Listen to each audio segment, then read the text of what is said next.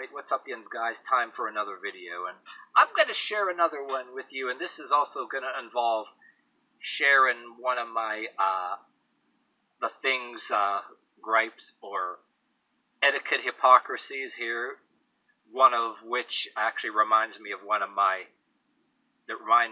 Howard Stern moment that when I was working in a warehouse, a guy I worked with, listening to Howard Stern, and Howard Stern chastised people for this, and so bear with me. And also, yeah, reason why I've been making a lot of videos, pounding out the videos today, real quickly out here,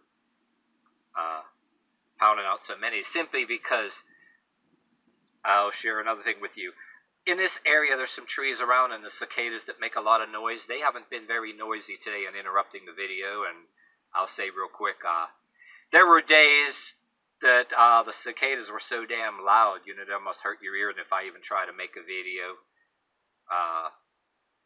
it'd be too distracting for you, so that's why I pounded out a lot of videos. But anyway, okay, one of these, you know, double standard, we call it etiquette hypocrisies, these double standards that kind of really gets on your nerves a little bit, and the Howard Stern moment, it's coming up, so bear with me. Okay, these people that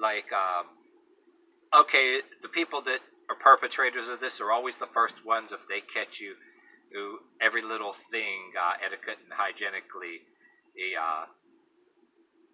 even in moderation, that you had to get rid of a hawk or a cough. Unlike the macho man who's always the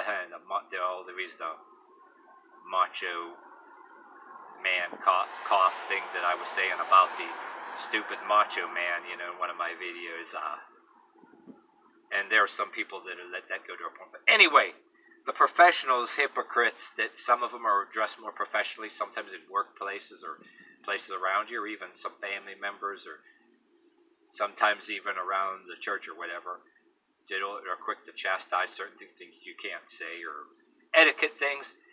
They're always guilty of, say, everybody's quiet and working and doing some things, whether a computer or a desk, you know, usually, sometimes a workplace or whatever, when everybody's quiet. There's always they think it's super cool and noble to always be clearing their throat to, unlike the macho man style of doing it, and the macho man sneezing always with a hawk or too much, but in moderation sometimes has to be done, okay? The ones that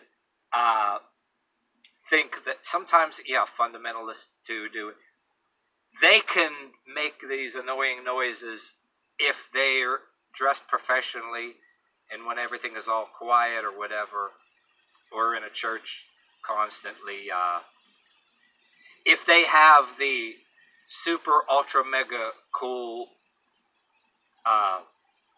body language or stature, whether they're sitting or standing, and they do it all the time. Oh, if you have that stature, like, you know, the body language that says it's noble and super cool to do it, other than macho or whatever. Like, if you were to do an Adult Swim humor, or maybe a black or white comedian on TV, or maybe references to that do it. I don't know, you can do a YouTube video parodying the shit, but, yeah, they're always, I don't know where and it's all the time. It's like, there's to a point where it's almost like, come on now, couldn't you go outside and get rid of that once and for all? You gotta do it all the time, almost like the snot snorter person, that grown person that don't blow their nose or whatever. But anyway, you'll get, an example here.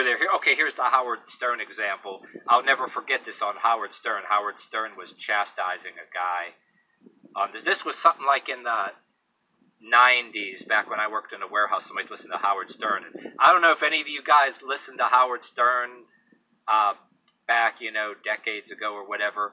Howard Stern, there was this, there was the woman, you know, her name, you always heard of her, but not her. There was always this dude that Howard Stern didn't really want around. He even said in a lot of cases on the radio, what do I need you for? I don't want you around here. what purpose do you serve? And even in some cases, can I pay you a bunch of money to just leave? I don't know if you guys remember that, and that was funny. There was every time somebody I worked with had Howard Stern, he said that.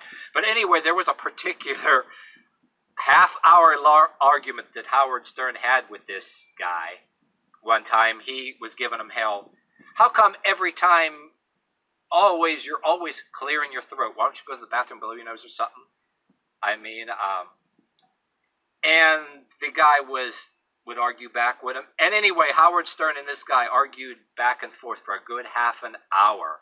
And Howard Stern was basically going, how come this got to be such an argument with you? Why am I still arguing with you about this in a nutshell? And I don't know, you guys would have to have listened to Howard Stern at any time, or if you can bring back any archival episodes of Howard Stern, the way people can listen to archival Casey Kasem episodes and other radio show episodes. But I'll never forget this. This was damn hilarious, and to this day it reminds you of certain people, and they're even the more domesticated type that they'll chastise somebody for a hygienic or a etiquette thing, and out of nowhere, even say if you're waiting, they're around even times you're waiting in a waiting room with somebody. It can be somebody in the waiting room or somebody behind the desk, male or female, and it's always instead of the macho man, and it was the, and you would hear it every fucking 2 minutes. Well, Howard Stern gave a guy hell for that, and that always reminded me that. I'll never forget that, because how can you forget that? He was literally ripping on the guy, and this was a guy, like I said, that